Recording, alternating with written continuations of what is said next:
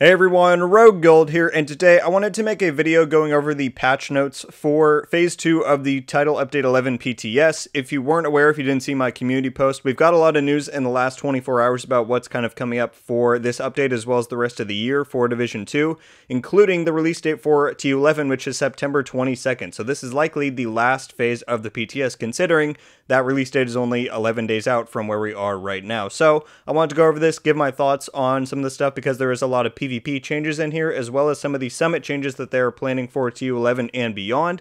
Again, I did put those in a community post, but I wanted to go over them in an actual video to reach as many of you as possible so we can get an idea of what is going on. And if you wanted my further thoughts and analysis on some of the stuff that's coming later in the year, like I said, that wasn't a community post, but I am planning on doing a video on it coming later this weekend, so keep an eye out for that. We've got some pretty exciting stuff to talk about regarding the future of the franchise, but for now, let's go over what are in these patch notes. So starting off, it says, we're glad to see that you are participating in the PTS for TU11, blah, blah, blah.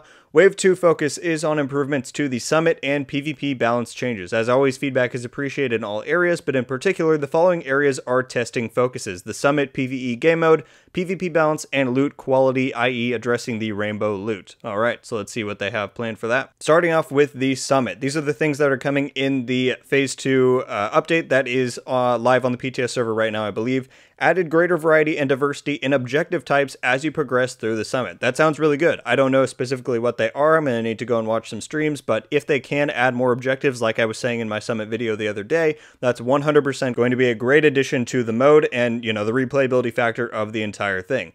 Change the hostage revive timer to be longer, giving more leeway to reach them before the objective fails. I've heard from a lot of people that the hostage one specifically is pretty problematic because the AI for the hostage will just run right out in the middle of the room, and especially on Legendary, it'll just get beamed down and then you can't really go and revive him because you can't, you know, run out, otherwise you're going to die the exact same way. So hopefully this fixes that. I feel like they should maybe make his AI a bit more defensive so he doesn't run right down the middle. We'll see how this goes, but that sounds good in theory. Increase the radius of the hack zone for EMP objectives. Sounds pretty good. Increase the amount of loot caches scattered around the building, which contents scale with difficulty. This is great. I think I've heard, I don't remember who it was now, but I've heard, you know, a few different people say that it would be nice if someone had a bit more of the exploration and danger from underground, where the environment was also a factor to take into consideration with the loot you could find, as well as some of the traps and like explosives on the walls and stuff. So if this is going to help with, you know, exploring a bit of the environment around you in the mode, you know, increasing the loot caches, then that's great. So hopefully they can bring that and some more stuff in to really make it feel more fleshed out. And then finally, reduce the number of directives on legendary floors 91 through 100. Now, as 3 random directives, previously had 4. A lot of people have said that they don't like the forced directives aspect to the summit game mode, and I would agree with that. Hopefully this makes it a bit less taxing when you get to those final 10 floors, but we'll see. I think, and they don't really mention it here. Let me go into this quick. They did note the other day, and again, I made a community post if you want to get more on that. I'll also put a link to this as well as what I'm about to talk about in the description if you want to read all this. They made a post talking about kind of the general summit feedback they've received, and they said that these are the things they're adding in for Phase 2 and will go live with TU11, these 5 changes we just went over. But additionally, they're looking at some greater concepts that they want to change with the summit that will come in a TU11.1. I would say that's likely coming at the end of October if I had to predict a date on that. And the core things for that they're looking at are targeted loot. They're going to change up. They're going to mess around with the difficulty and the reward. So that's likely going to be some of that directive stuff, as well as the forced difficulty for specific floors, as well as somewhat of a rework or, you know, increased variety in the boss waves, which I mentioned in my own video, so I'm very glad that that's coming. I don't know why they didn't mention that here, I guess because it's not really relevant to Phase 2 of the PTS, but again, I will link that in the description. That's definitely a good thing to go and read so you get an idea of what's coming. And yeah, that'll likely come roughly a month after TU11 drops, so that's something definitely to look forward to so that we can get a, you know, better overall summit mode than what we've experienced so far on the PTS. Alright, moving on to the gameplay changes. Gear mods. They are reverting the increase to status effect resistance mod values from 20% back down to 10%.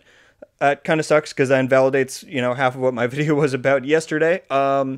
Basically what they were doing, if you didn't already know, was that they were increasing any of the resistance mods, so like bleed, burn, you know, disrupt, any of those. They're currently at 10% on the live servers. They were going to double that to 20, but I guess now they're going back down to 10%. Let's read some of their reasoning here. Developer comment. After reviewing feedback and considering how the new generic gear mod slot system will impact the meta, we've decided to revert the changes to status effect resistance mods. The increase in flexibility towards achieving specific status effect immunity through generic gear mod slots will remain a net increase in player defense. Basically what they're saying is that since every mod slot is generic now, so you could just slot in 3 resistance mods on any build like I was saying in my previous video, they didn't want to necessarily give the players that much power in countering statuses because it might have been a bit too strong. I kind of agree. I mean, I see it where they're coming from for sure, because then you would just be able to get an automatic 70% protection from a specific resistance if you had the 10% hazard on your watch. I understand why that would be a bit too much. I was kind of excited for it, but that's going to be how it is. But also, to complement that, below here it says, all improvised crafting high-end gear now have generic mod slots, including gloves and knee pads. So, if you don't know what improvised gear is, I actually made a video on it a while ago. I'll link it on the screen if you want to go check it out. In the crafting station, you can go down all the way, scroll down on any gear slots. If you go to chest piece, and then you go to the very last or second to last category, there's an improvised piece of gear for every single gear piece there is. So 6 of them. They're not branded, but what they do have, at least the holster has right now, is a mod slot. So you'll be able to get all 6 pieces with a mod slot if you want. So you'll lose out on 3 brand bonuses if you do holster, knee pads, and gloves, but you'll have 6 mods total, so you could build that same 60% resistance with 6 mods. So it's a different, you have to spec into it a bit more if you want that much resistance off of the mods, but at least it's still an option. Yeah, I understand why they reverted this. I'm not too mad about it, but that's just how it is. Named items. This one I'm really excited for. The death grips are getting an increase on armor on kill from 5 to 10%. I was really hoping they were going to do this because I actually wanted to try them out with a build I made a video on a few weeks ago, the long range SMG one. So that's really exciting to hear. It's not a huge increase, but it's something to try out for sure. And then the MOP, which is the new named 612 shotgun on the PTS right now, its armor and kill is going from 5 to 10%, so that's a nice bonus. I've heard people say that shotgun's really good, so hopefully that'll be a one to go for sure. Moving on to exotics. The Memento, which is the new exotic backpack, lowered bonus armor gain on trophy pickup from 20 to 10% per armor core, but the bonus armor gained now stacks. I didn't know previously that didn't stack, so I'm actually glad that this is how it's going to be, even though it's a lower value per kill.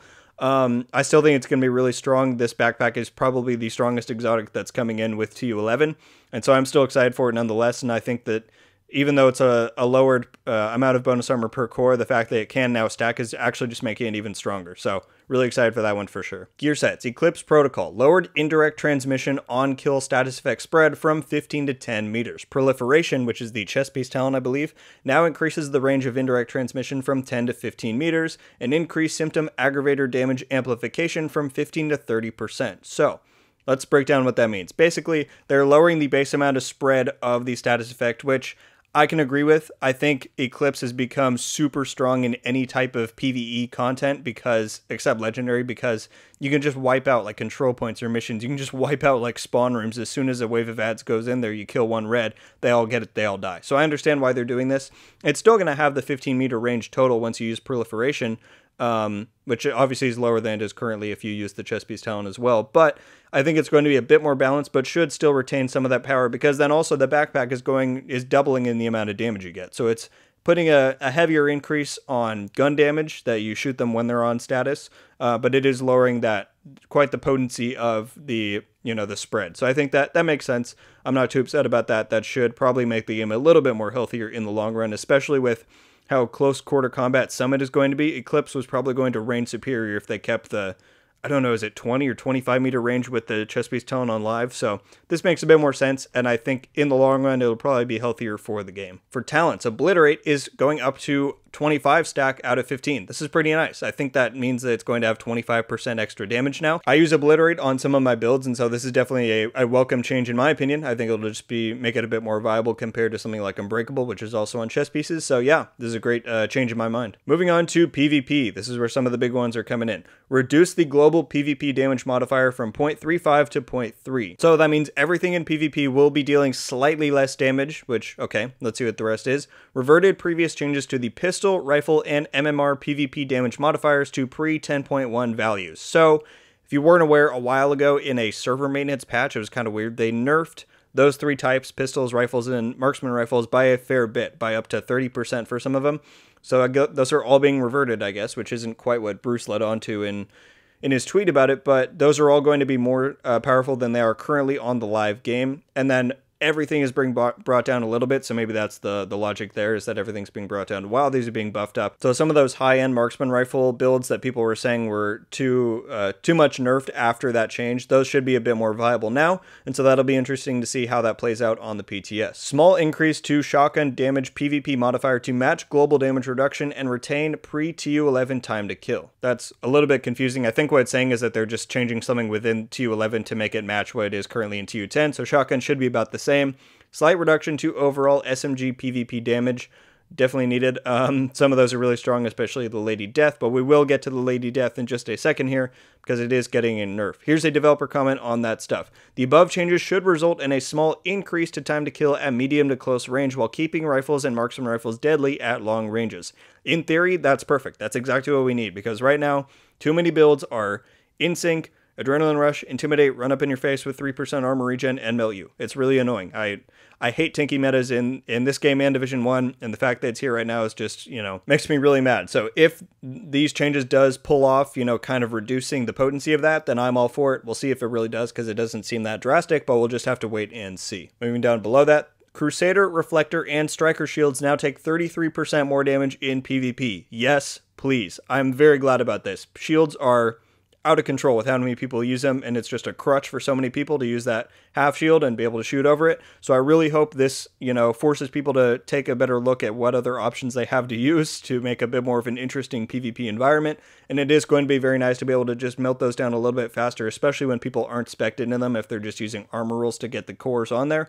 I really hope this has a positive impact on PvP, and I really think it will. Riot Foam Chem Launcher base and snare duration lowered from 3 to 2 seconds in PvP. I think I've talked about this before, so I'm not going to go into it for a super long time, but I don't think this is going to do anything. I don't think the problem in PvP is the base duration of the Riot Foam. The problem is that it can trap you in place when someone is 2 meters away from you, and then they basically get a free kill because of how high the headshot multiplier is when you shoot someone from that close, and how easy it is for them to hit it, right, when you're standing still. So I think that's the main problem. We'll see if this does anything. I don't really think it's going to, but I have seen a lot less people using Riot Foam over the past few weeks, so I think overall the problem is getting, less severe, so we'll see what this does to it. I'm not thinking it's going to do a ton, but we'll just have to wait and see. Firewall Specialization Talent Fiery Response no longer applies a 5-meter burn on armor break in PvP. Again, great. Just like the shield one, this is very sorely needed, and I'm excited to see what this does, and hopefully people switch up a bit what they use, because Firewall and a shield has been a combo ever since Warlords, basically, so I'm very excited for this one. Yeah, not much to say on that other than it's great. Eclipse Protocol hasn't escaped the nerf hammer yet. Indirect transmission on kill status effect spread lowered from 15 meters to 5 meters in PvP. 7 meters with the proliferation chest talent. Some people are going to be upset by this. I think it's really good. Eclipse, in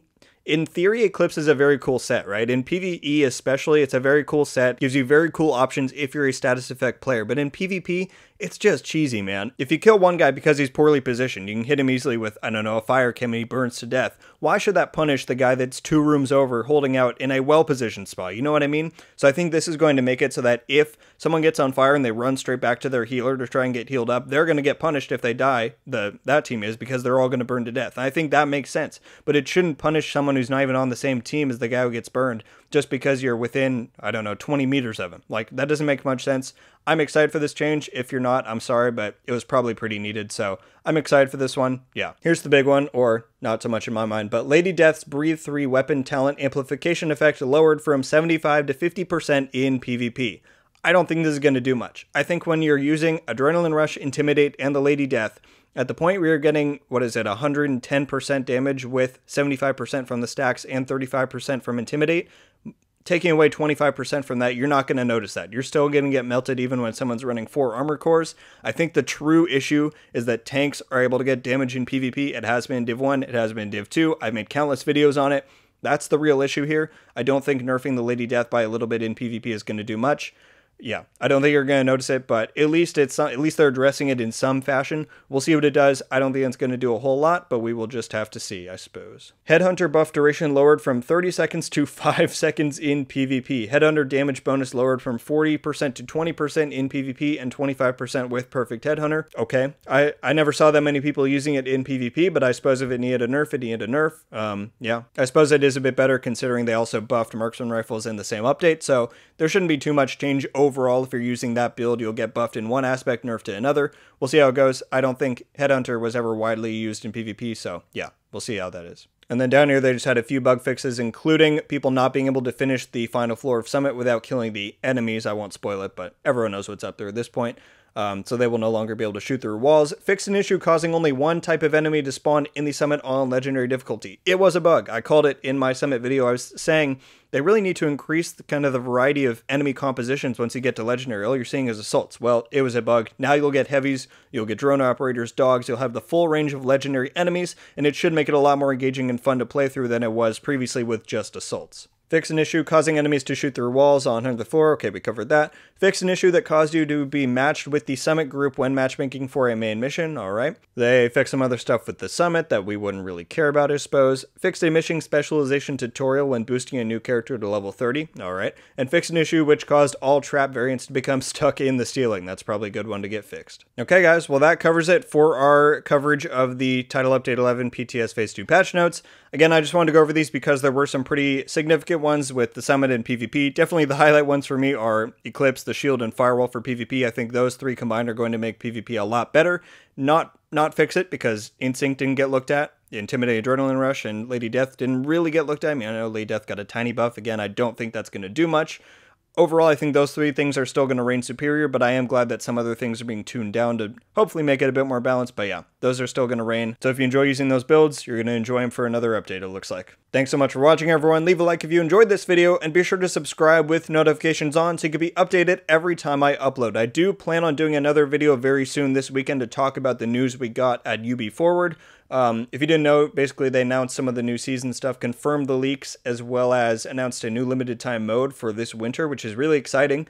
So yeah, there's a lot to talk about with that, especially with the leaks, because it really kind of tells us what is going to happen in the future and next year with the rest of Div 2 and potentially Division 3. I have a lot of interesting thoughts I want to give on that, so definitely stay tuned for those videos. And yeah, guys, let me know down in the comments your thoughts on these changes for the PTS Phase 2. If you like the Summit changes, if you think it's not enough, the PvP, everything, let me know down there, because I'm interested to hear what everyone has to say. But that does it. Thanks, everyone. Have a great day, and until the next one, guys, Rogue Gold out.